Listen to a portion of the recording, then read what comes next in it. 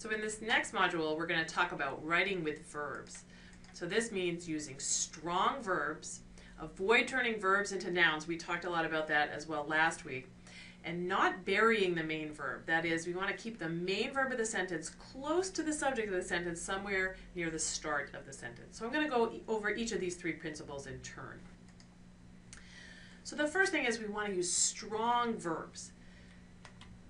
Verbs are what drive the English language. Verbs make sentences go. They make the sentence lively. They draw the reader in. So verbs are the most important element of your sentence. So we really want to focus on verbs and focus on writing with verbs. So I'm going to give you a little example that sort of illustrates this point. So I took a sentence from a novel and I did a little editing on it to illustrate a point. So I changed a few words. So here's my rewrite of the sentence. It said, loud music came from speakers embedded in the walls, and the entire arena moved as the hungry crowd got to its feet. And that's a perfectly fine sentence, right? It's pretty descriptive, it moves along, it draws the reader in, it's not bad. But I want you to compare that to the original version of this sentence. So this is the version from the novel itself.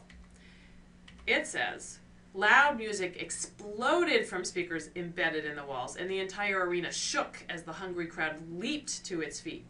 And you can see how those really expressive, active, great verbs really just make that sentence so vivid. So by putting in those really great verbs, it really draws the reader in, it really makes for a great sentence. It makes the sentence go. So I want to really encourage you to try wherever you can to put in really great verbs. That means you should always kind of pay attention and focus on picking the right verb. So sometimes there are instances where you could kind of pick any old verb, try to find the absolute best verb. So here's an example. It's a perfectly fine sentence. It says the WHO reports that approximately 2/3 of the world's diabetics are found in developing countries and estimates that the number of diabetics in these countries will double in the next 25 years. So we have two verbs in the sentence. We have reports and estimates, and they're perfectly fine, but we can do a little bit better by being really specific with our verbs. So what's another way to say reports approximately, right? There's a verb out there that already has embedded in the verb that approximately. Remember I told you last week that we're going to try to avoid the use of adverbs. Well, one way to avoid adverbs is to pick the right verb that already has that adverb embedded in the verb. So what do you mean by reporting approximately? Another way to say that is estimates. So actually that verb that they used in the second part of the sentence is perfect for the first part of the sentence. They're estimating. And of course, since we've now used the verb estimates, we might want to come up with a better estimate for a better verb for the second part of that sentence. And so if you think about what they're doing, they're estimating something in the future. Well, if you're estimating something in the future, a slightly better verb for that is to say projects. You see how much stronger that is? Because it gets that idea of the future in there. So these are just slightly better verbs that make a big difference to that sentence. So really pay attention to picking the right verbs. Use the thesaurus to help yourself find the absolute best verb that you can. And when you want to use strong verbs, that means you want to use the to be verbs as purposefully and sparingly as you can. Of course, you can't avoid using is, are, was, were, be, been, and am. They're going to come up a lot. The problem is that in a lot of writing, it's like every sentence has a to be verb. This is that, that was this. You're going to see in a lot of the examples I give you, there's a lot of overuse of the to be verbs. They're very boring.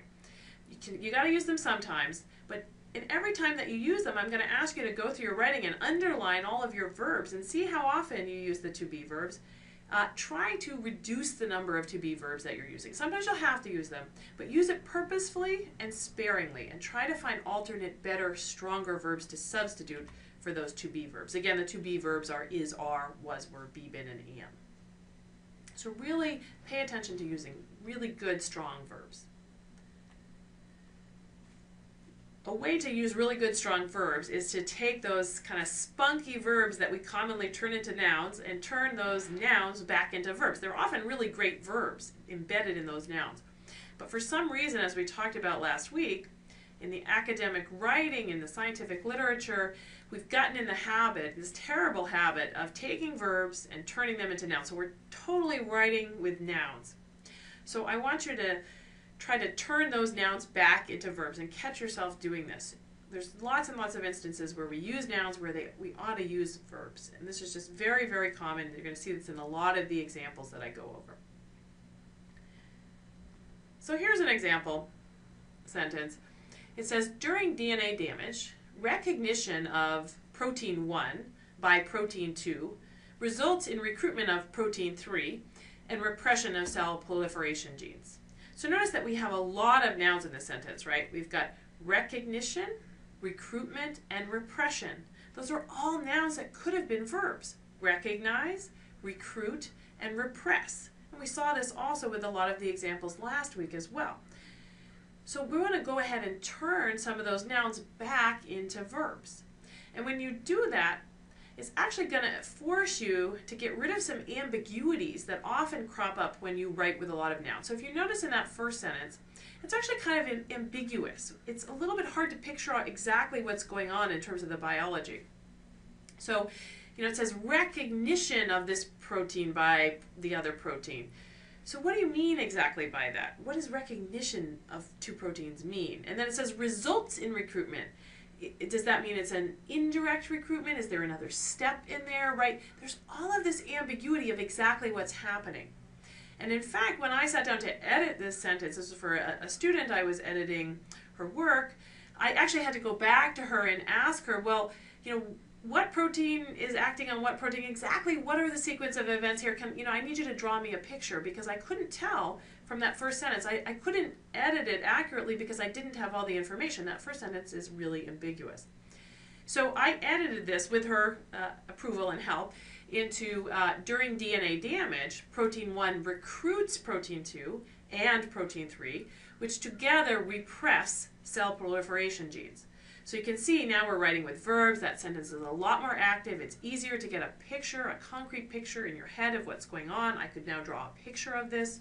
That sentence just moves along so much more nicely, and I know specifically exactly what's happening in that sequence of events. So it forces you to actually be very specific and really nail down what's going on. It forces you to say exactly who does what to whom in terms of the proteins. So watch out for this in your own writing. Try to get rid of some of these nouns and turn everything back into verbs. And there's just lots of examples of this. So here's a whole bunch of instances that we often see in this type of writing. You'll see things like obtain estimates of, has seen an expansion in, provides a methodologic emphasis, take an assessment of. Right? Interestingly, all of those are examples where we had a nice spunky verb, estimates, expands, emphasizes, assesses, and for some reason, don't ask me why this happens, but for some reason we started to take these nice spunky verbs and turn them into these really boring, clunky nouns. Estimate, expansion, an emphasis, an assessment. And then not only do we do that, but we then pair this kind of boring noun with a really boring verb. Obtain, has seen, provides, take. So you want to turn all of those back into the just nice, direct, spunky verb. So you would say, estimate, has expanded, emphasizes methodology, and assess. We don't need all of those extra words. We can drop all of those extra words and get right to the verb. Here's some more examples of this that crop up all the time in the scientific literature. So people will say it provides a review of, it offers confirmation of, it make a decision, shows a peak, provide a description of. Right, again, these are all nice spunky verbs that have been turned into nouns. Review, confirmation, decision, peak, and description. And then paired with a really boring verb, provide, offer, make, show, provide. So let's turn those all back into those nice spunky verbs. So that would be review, confirm, decide, peaks, and describe. See how much better that is? So the final point to keep in mind in terms of writing with verbs is that you don't want to bury the main verb. So what I mean by that is you want to make sure that the main verb of the sentence, which we call the predicate, is up close to the subject near the start of the sentence. And the reason is that the readers are waiting for the verb. So once you give the reader the subject, the reader is actually sitting there waiting for the verb. And the reader is going to get lost if there's a lot of material between the subject and the verb. They're simply waiting for the verb, and until they get there, they're going to be lost. So if you put too much stuff there, you're going to lose your reader. So I'll give you an example of this. I call this the case of the buried predicate. So here's a sentence that's pretty difficult to read, okay? So I'm just going to go through it. It says, one study of 930 adults with MS receiving care in one of 2 managed care settings or in a fee-for-service setting found that only 2/3 of those needing to contact a neurologist for an MS-related problem in the prior 6 months had done so. So notice how hard that sentence is to get through when I'm reading it. What's the subject of that sentence? Well, that's the one study. What's the main verb of that sentence? That's the found. So notice we get this really, really long subject. We get the study and then all this descriptive material, blah, blah, blah, blah, blah, and then finally we get to found. Well, by the time you get to found, you've lost your reader. Your reader doesn't know where you're going with this. So that's really hard for the reader to read. And actually, this sentence has a really, really simple fix. All you need to do is move that verb up. So that one little change, you're going to just move that word found up and then put all of that descriptive material within commas will actually make this sentence a lot easier to read.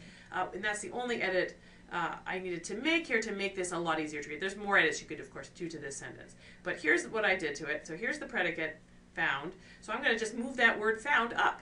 So we could just say, one study found that of 930 adults with MS who were receiving care in one of 2 managed care settings or in a fee-for-service setting, only 2/3 of those needing to contact a neurologist had done so.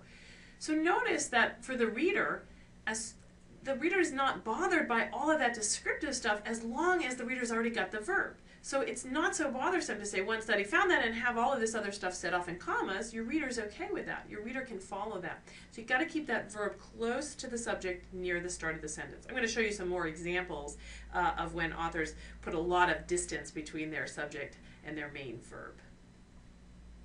The preceding program is copyrighted by the Board of Trustees of the Leland Stanford Junior University.